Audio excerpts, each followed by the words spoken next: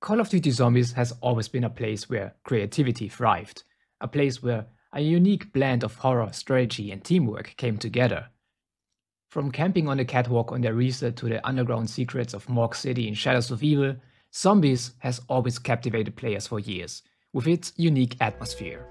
But as the franchise evolves, Call of Duty that is, we're seeing more and more of Warzone's influence creeping into our beloved Zombies experience.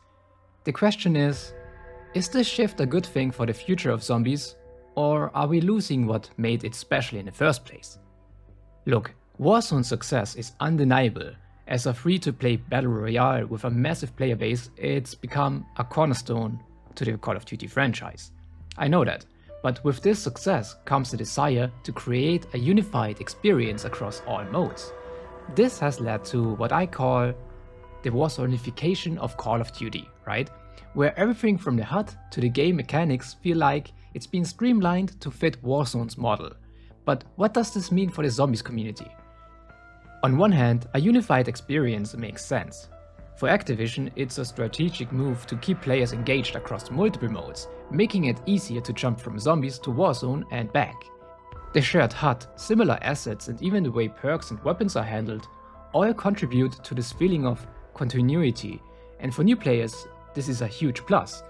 It's less intimidating to try out zombies when it doesn't feel so different from Warzone or multiplayer, right?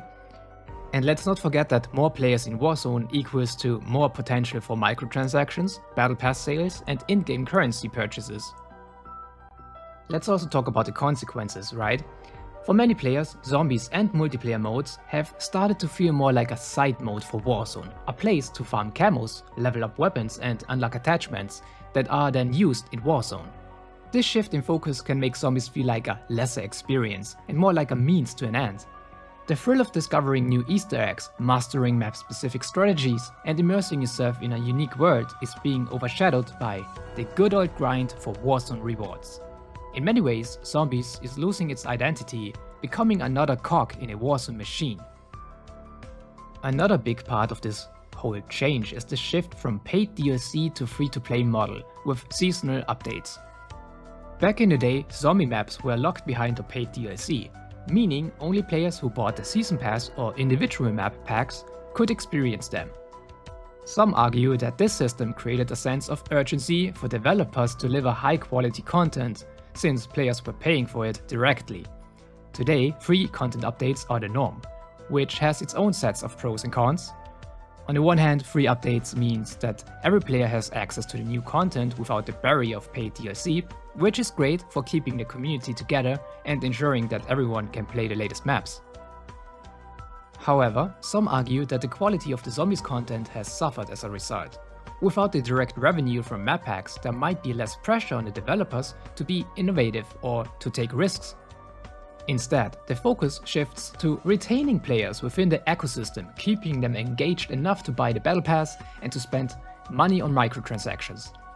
While I personally don't believe that paid DLC is the answer, after all, it fragmented the community and made it harder for everyone to experience the full game, there's something to be said for the urgency and creativity that came with developing premium content. But let's be real, Activision is making more money now than ever before with the microtransactions, and that brings its own sets of priorities. But for the hardcore Zombies fans, this unification comes at a cost. The charm of Zombies has always been its uniqueness, each map a world on its own, with a distinct HUD compared to multiplayer, a dedicated crew, and mechanics that felt tailored to that specific experience. And with maps like Liberty Falls, we're seeing the downsides of this shift. Special enemies and mechanics are being reused across different maps again, diminishing the sense of discovery and uniqueness that older maps gave us. For example, we can see the spider vermin boss type enemy that we've seen on Terminus Island already, but it's here again, making it less special. It absolutely made sense that we see a spider type boss enemy on a remote island map, right? But why do we see it again here on this small town? Another boss enemy that reappears in this game is the Mega Abomination that first got introduced in Modern Warfare Zombies last year. And I totally get it, they might have developed the Mega Abomination in the first place for Black Ops 6, but they also put it into Modern Warfare zombies, so it's nothing special anymore, it's not a new enemy type, right? And that's not to mention that we've seen manglers across the last maybe 7 maps that released in zombies, so there's a lot to criticize about boss enemies. So I was really happy that we have seen spider-type enemies on Terminus, but then disappointed that we have seen them again on Liberty Falls, making it less unique in comparison to the other map. So Liberty Falls, the map itself isn't bad. It has a lot going for it, I'm sure, but when you realize that it's sharing the same special enemies with Terminus and doesn't even have a set crew, it starts to feel less like its own experience and more like another chapter in a Warzone-themed book. Even the HUD is the same across these maps, which, while efficient, strips away the personality that made each zombies map feel like a new adventure. And I know that we can customize the HUD this time with Black Ops 6, but we are only allowed to use special presets of HUD elements, like we can change the order of like the minimap, the weapon, ammo and special ability and stuff like that, but they are all not zombified HUD elements, like they don't have a zombies theme behind it. I really think Black Ops 3 did it best. It had a unique HUD for the zombies mode, and it made it more distinct to the multiplayer mode in this game. You could argue that Black Ops 4 went over the board with it and gave us too much on the HUD, like there was too much going on, and Cold War, Vanguard and Modern Warfare zombies all had a more Warzone-like HUD. But to be honest, the HUD is only one part of the big picture.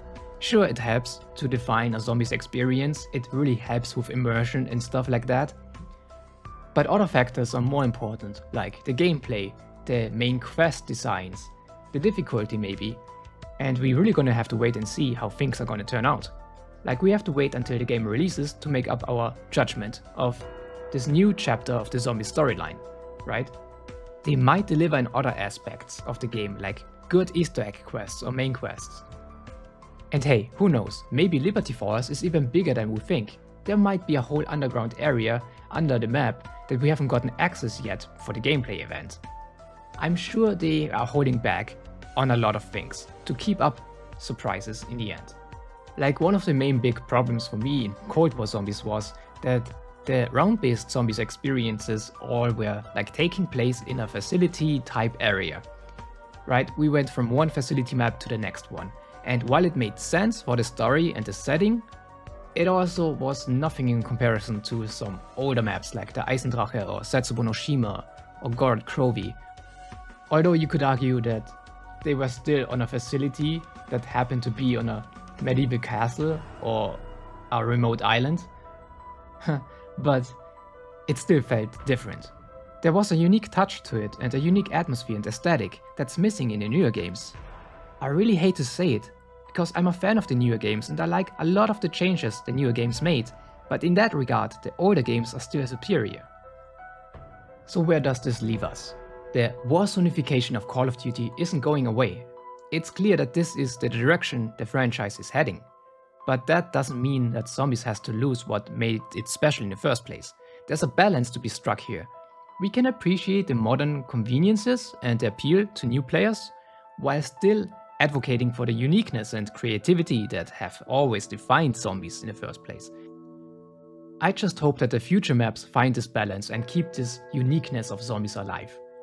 What do you think? Is the Warzonification in zombies a step forward or a step back? I think I know the answer, but let me know in the comments below.